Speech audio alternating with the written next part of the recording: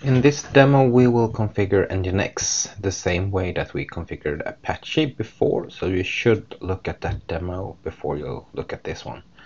I will go through some steps real fast since we already gone through them in the previous demo on Apache.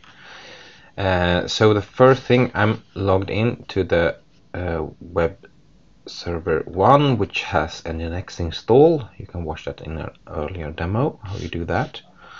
And the first thing we will do here is the same steps that we did in Apache. So we will create some folder structure, and that's exactly the same, and we will create some dummy content. So I'll do that real quick now, probably speed it up.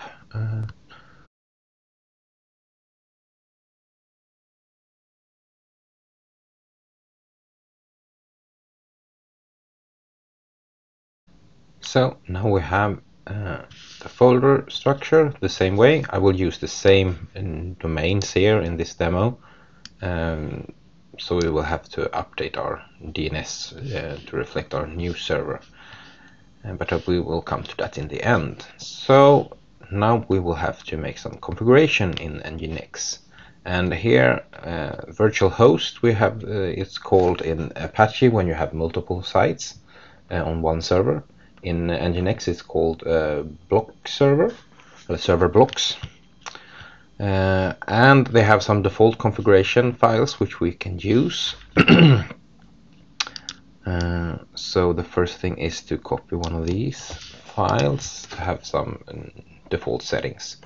And the default file is under ECT Nginx sites available default, and we'll copy that to my sites.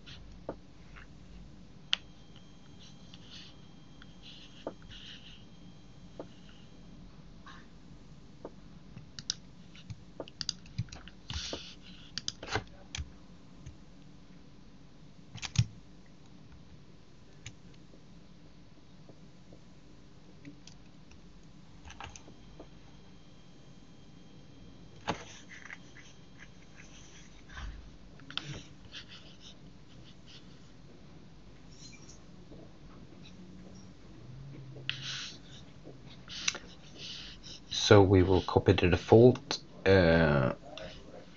file to my configuration file. And then we will edit that file.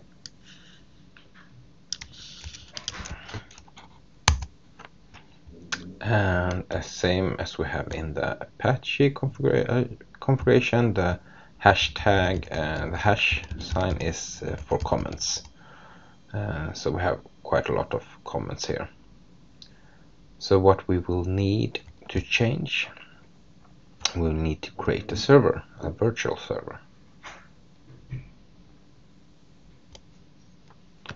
And it should listen to port 80. That's the same, we don't need to change that. The root, on the other hand, will be different.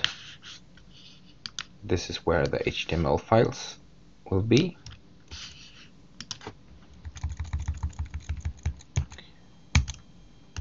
can also see that the layout of the files are quite different. This is more of an JSON format. This is JSON format that you can use to configure this server. And then we need to have some index files. Let's see if that is configured. No. We'll set that up.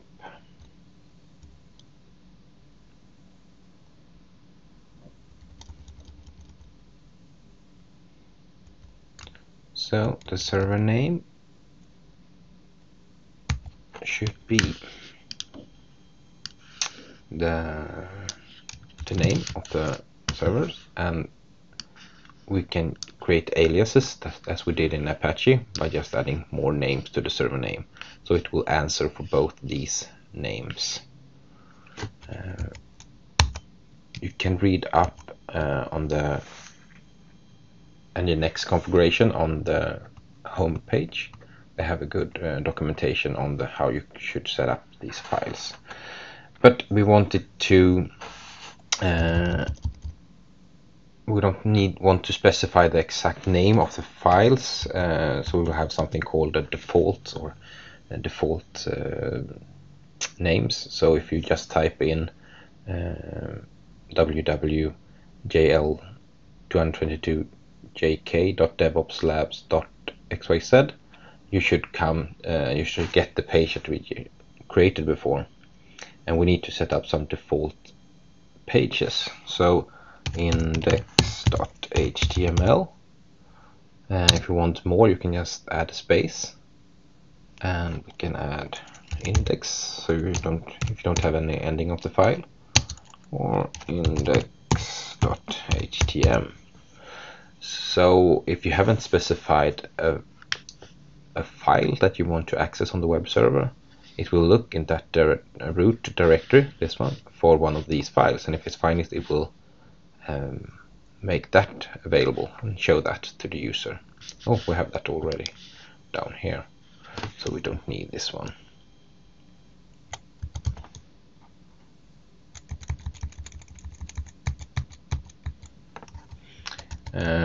We won't be using this index Debian HTML. And that's it for configuration.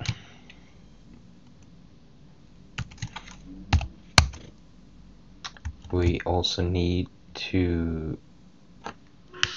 add configuration for the second file. We can copy the first one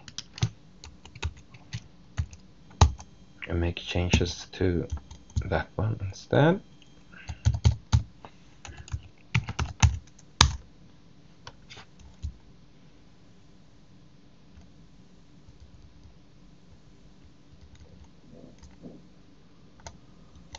We just change the location where the HTML files are saved and which names this should answer for.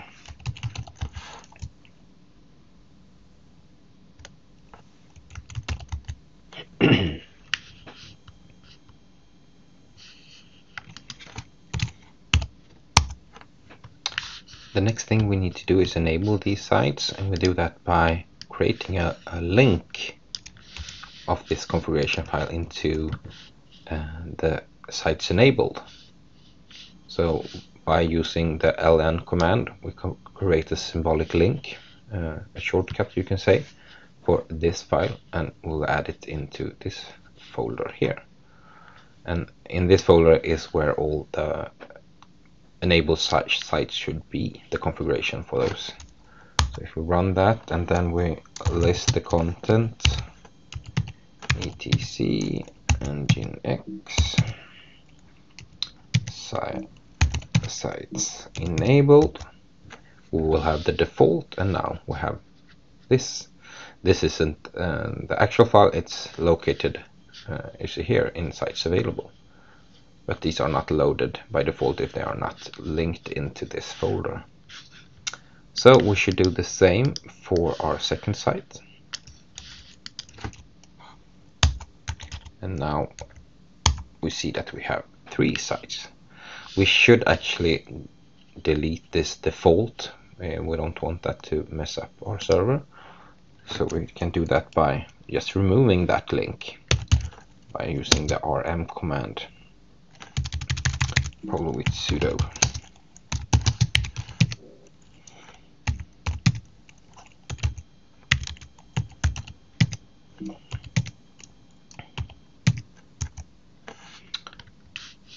And then we have, in the default configuration of Nginx, it won't support long URL names. So we need to change that in the configuration file. And the changes you should make is this. You should uncomment that line, the server name hash bucket size. Now the Nginx will allow longer URL names. And then we restart the Nginx with sudo system ctl restart Nginx. Seems to be one error in the configuration. You can use the status command and see, try to figure out what's wrong. And here we see that to have duplicate default server. Okay, you can't have the answer on the same address, and I think I know what the problem is. I should make some changes in the second site. So in this set we can't have that to be the default site. So it should only state that it should listen to port 80. And this is for IPv6, but we don't use that. But it shouldn't be the default site.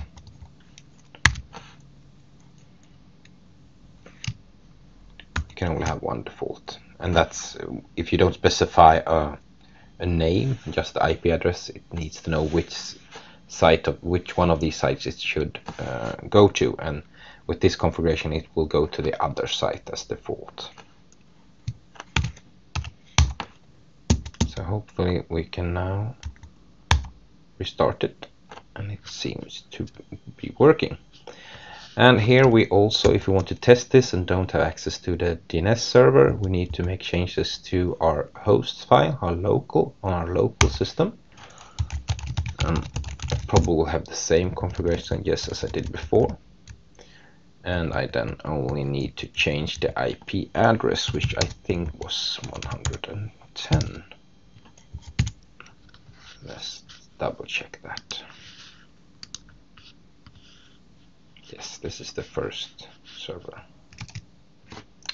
So we make these changes, and then we hopefully, when we go to this, it will give us an error.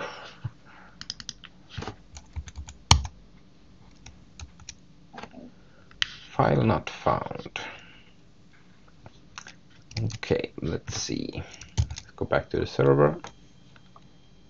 And I probably made some changes in the location of the root. Let's see.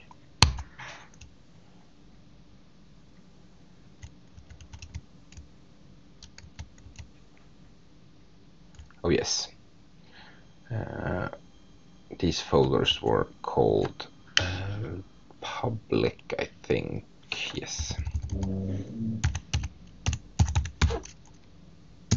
So I had some cut and paste errors. I will have to change it in the default site also.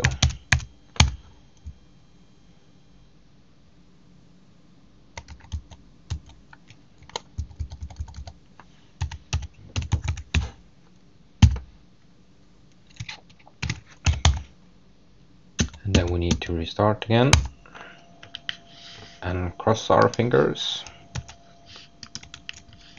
but still nothing. Okay, that one seems to work. Did I make some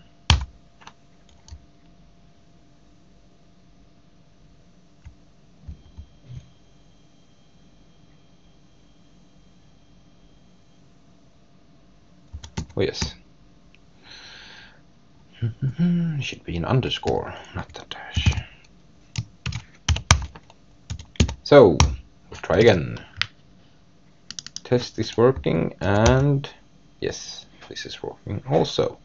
Good. So now we have configured the Nginx to serve two different websites,